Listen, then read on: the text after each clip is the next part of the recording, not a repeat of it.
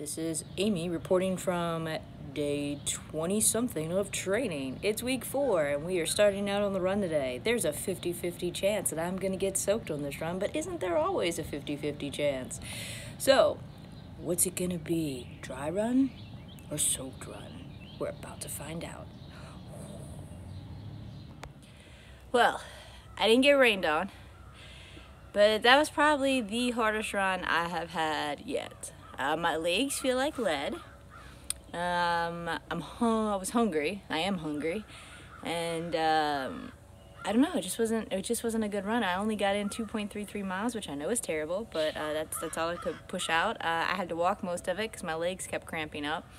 I think it's due to the fact that I spent 12 hours on a Mardi Gras float on Sunday, so I don't think that helped the situation. So I think I'm a little dehydrated. I think my muscles are sore. I'm not used to standing that long, and so I think I'm fatigued.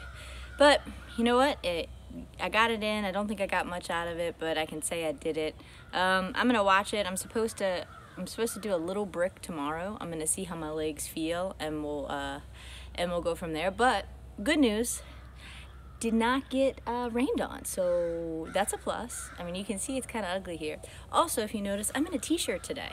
So, you know, last week I was all bundled up like it was freezing outside, and this week I probably could run in a tank top. So, welcome to New Orleans.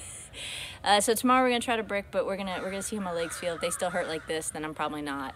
I'll probably just ride, and I'll skip the run portion of things and see if I can get my legs back to feeling normal. But that's it for week 4, day 1. Hopefully tomorrow will be better.